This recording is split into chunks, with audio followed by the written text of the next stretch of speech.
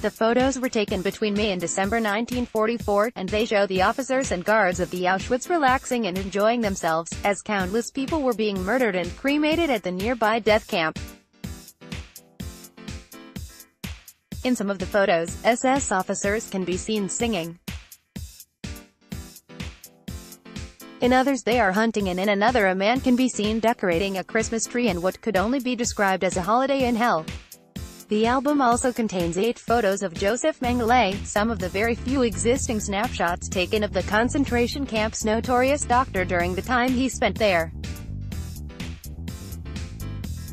The images are significant because there are few photos available today of the social life of the SS officers who were responsible for the mass murder at Auschwitz.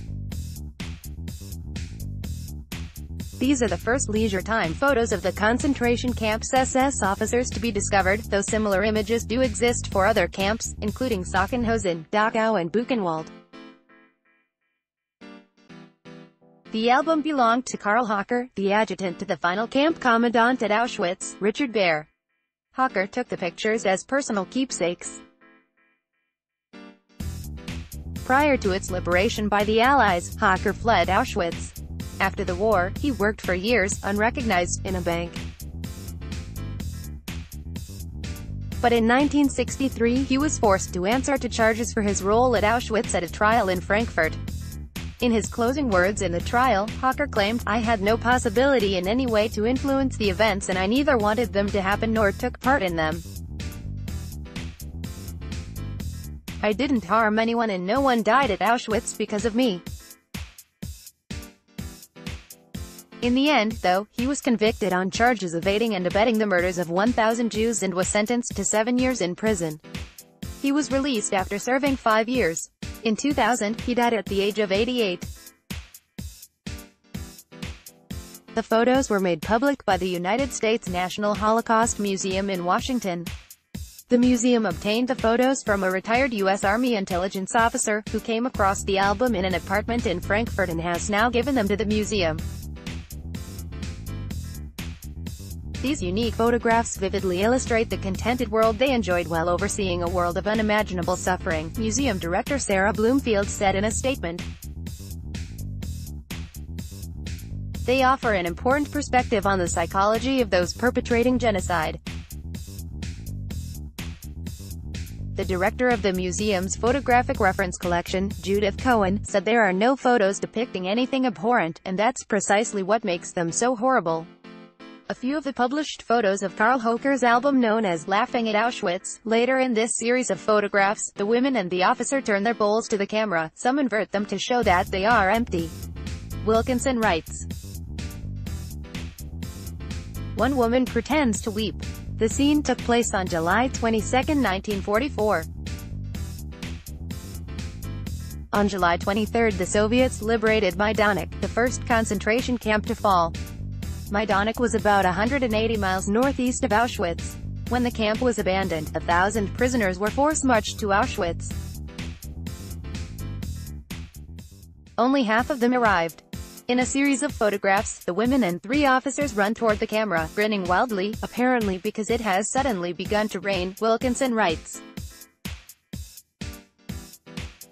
The women with Hocker were typists, telegraph clerks, and secretaries in Auschwitz, and were called Helferinnen, which means helpers, Wilkinson writes.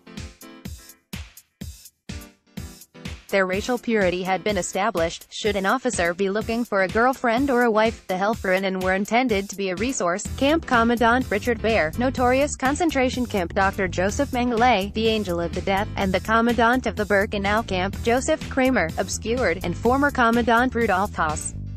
As the SS members took time off, hundreds were being exterminated nearby at Auschwitz.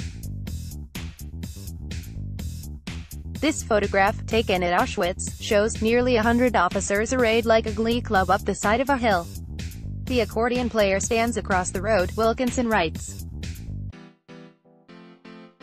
All the men are singing except those in the very front, who perhaps feel too important for it.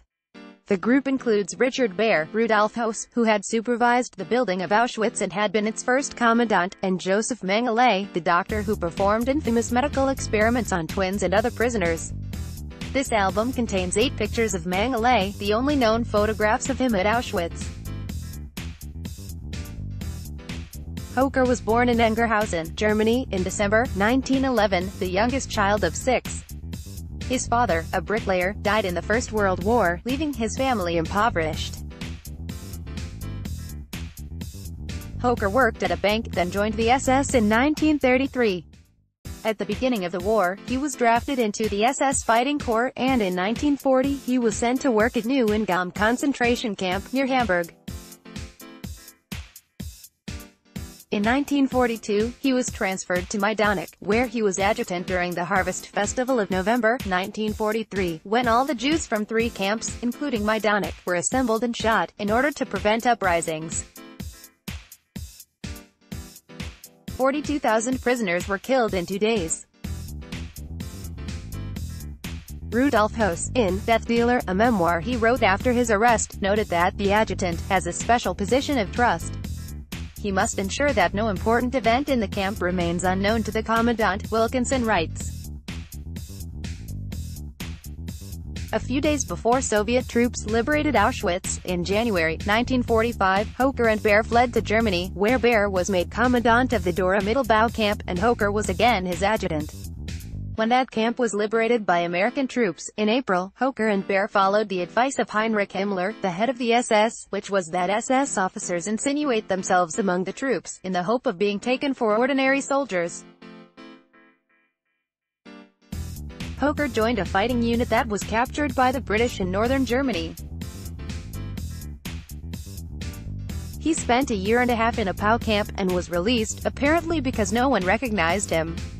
The small, chubby, bald man wearing a suit, Wilkinson writes, is Karl Klauberg, a doctor who performed sterilization experiments on women, using acid.